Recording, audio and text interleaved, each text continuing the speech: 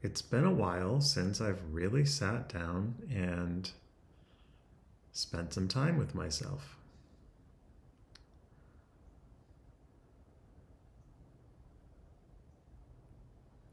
How about you?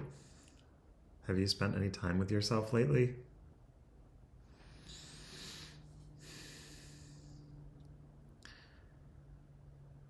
I'm specifically thinking about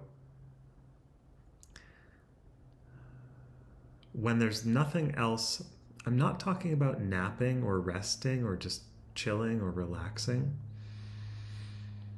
or other kinds of those kinds of Zen activities like taking a bath, meditating, yoga. I mean more like just sitting with the sense of the self, like the mental and physical components that come together and make you feel like you without other activities, so to speak. And I guess this is like a specific kind of self that's like self-referential and just existing. Um,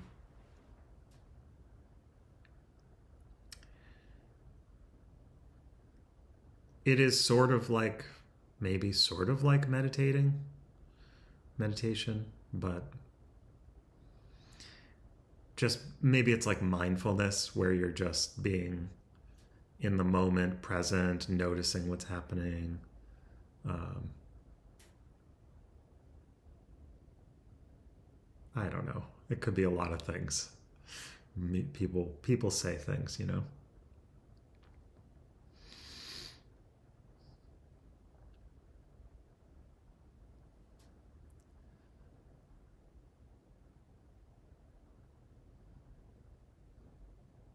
So yeah, just we can sit here and be with ourselves, I suppose. This moment made possible by years of physical therapy, and essentially what I'm trying to say is that this would not be possible, whatever this is, without a moment free from pain and free from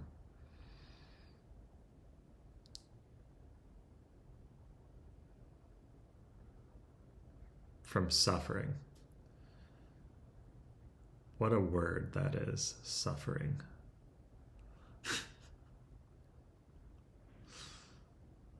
When I was a kid, back in the olden days, the parents would say, if you ever cried, they'd say, you better stop crying or I'll give you something to cry about. That's a threat, by the way. And the varying degrees of punishment, depending on your situation, would be, oh, you know, you can use your imagination. It's not something we need to dwell on, really. But the idea being that you and your problems and your feelings and your life and your situation as a child are not valid and not important. And in fact, existing and having an experience of being yourself is not acceptable. And so what do? Because guess you do exist as a child. You know you're there. You're aware of yourself. You can see and you can feel your own body. So that's a fact, right? And you know that you exist interdependently in family systems or whatever your arrangement might have been, whether it's an immediate biological family or something else. But there are very few people who've lived, I mean, I think there are a few people who were raised by wolves, humans who've been raised by animals. And there's a small fraction of people that live alone off the land. But for the most part, we're all in communities and we all depend on each other. And especially when you're young and vulnerable as a child. You have no recourse but to rely on the people who are older than you and who are able to navigate the world more effectively to get those resources that you need. And so we all make that choice of, do I show up as myself and face violence, possible death, excommunication? You know, depending on how young your parents might kick you out, it could be rough, it could be scary. And or do I just shove it all down inside and hide and bide my time, you know? And we call that trauma nowadays. So I have not been to trauma therapy or anything like that, really. And I know that it's I think most people probably would benefit from some kind of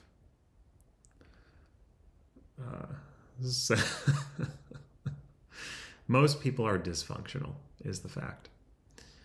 And most people are just barely keeping it together from day to day.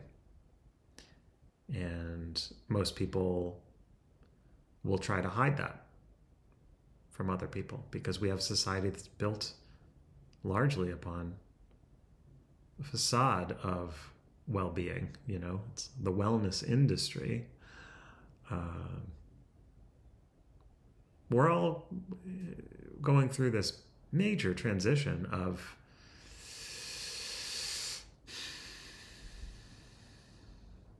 evolution from a tribalistic organizing unit to an individualistic unit, and then to a more interconnected holistic unit. That's kind of where we're headed, where we come into and out of contact with people sort of on a, I don't know what frequency, but it's feels rapid. It feels quick. Whereas in the old tribal paradigm, you know, we're just in. You know, when you're in, you're in. The mafia, you know, in the tribe, you're in. That's it. There's you don't get out. There's no getting out. You're just in it. Some people will individuate and escape out of that and become these individuals. You know, this is the American dream, and it's a myth. You know, it's not real. I think I once heard it described as the myth of the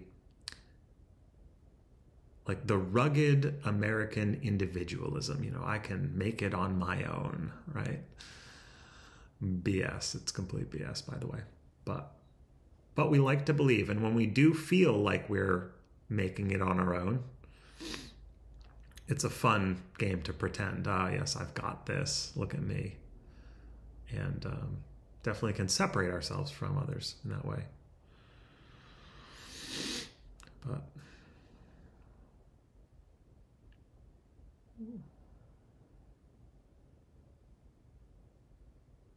I seem to come back around to this theme often. And the theme, it is collective trauma. And there is good people working on that right now. So, like Thomas Hubel and co., that comes to mind. There's a whole grouping of that. People like Charles Eisenstein, who has his own little thing going on, that comes to mind. Of course, all the people under that umbrella of trauma and trauma healing. I'm sure there's lots of you out there. That's good. It's a slow process of emergence. I don't know much about it. I haven't had conversations with people about it. I haven't felt like it. I haven't wanted to. And that's okay. You know, we're all wherever we are at in our journey, and there's no rush, you know. Um, for me personally, and it's just me, any kind of pressure that I put on myself is counterproductive. Just, in fact, has the opposite effect. More pressure that I put on myself, the longer it actually takes to get things done. And the less pressure I put, the freer the system is and the more efficiently it operates. Maybe it didn't always work that way for other people in different times in history. Maybe it doesn't work that way now for everyone. Maybe some people really genuinely thrive under lots of pressure. And at what cost, I would ask? That excellence and that skill that allows you to stand out from all your peers in competition, at what cost? But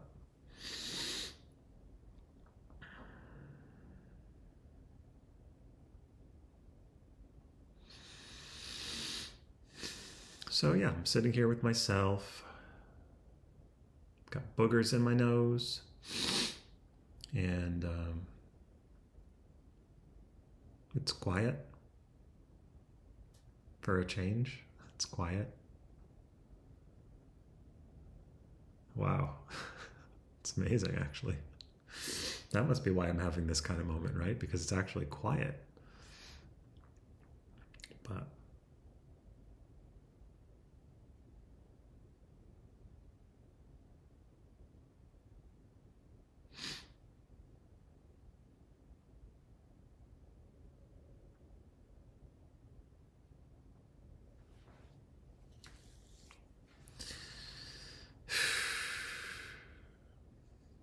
question that I've been asking myself since like 12 years ago was, how can I be of service and to the world and just in my life in general? And I just have not really even begun to approach that. The years have gone by, I'm going gray, and I haven't even begun to approach it, so I marvel at folks who are able to live a life of service from the time that they're in their teenage years or 20s or even 30s. I don't know how people do it and find the courage to do that. But in my life, I've been dealt some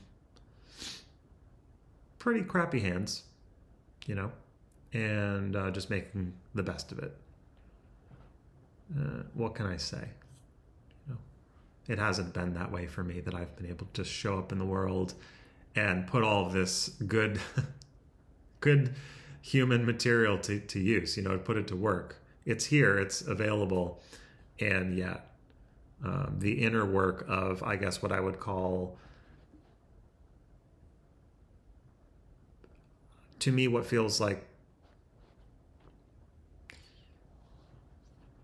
psychological, social, genetic trauma. It's all about that for me. It's like the social trauma, the self-inflicted human wound that has really limited or inhibited me from growing. And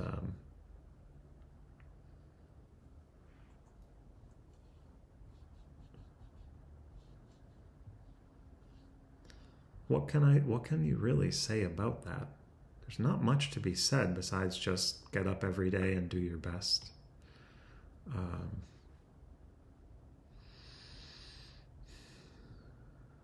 When you align yourself with the, I guess you would call it something like the collective or the greater good, or in that sense, can be very difficult to find an individual pathway.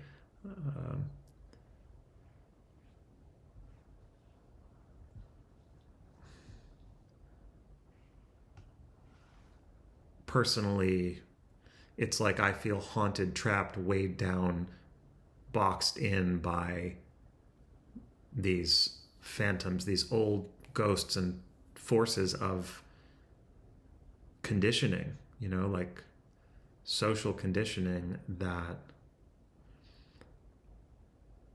can't really go with it and you can't really go against it.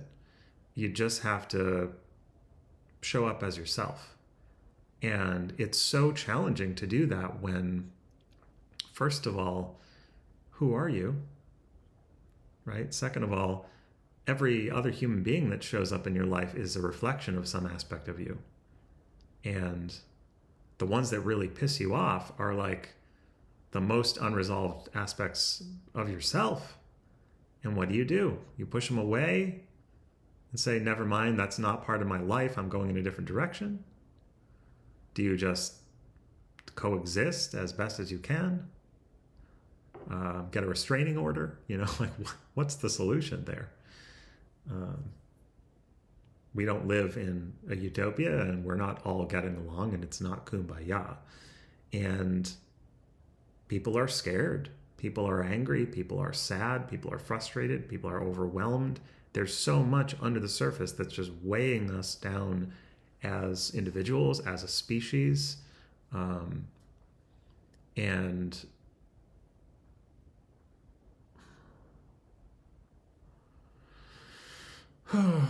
it's a lot. It's a lot.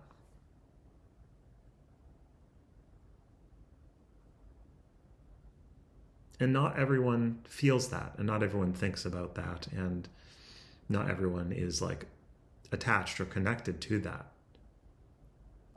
I seem to be. And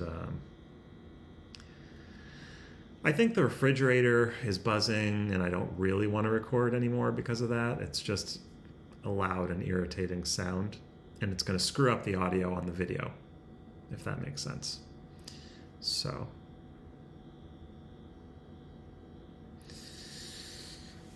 well, I'm going to go try and find something to do with the rest of my day. I know there's going to be lots of cooking involved and eating food, but other than that, let's hope that there's some beneficial or fun, productive, or whatever activity that is going to happen.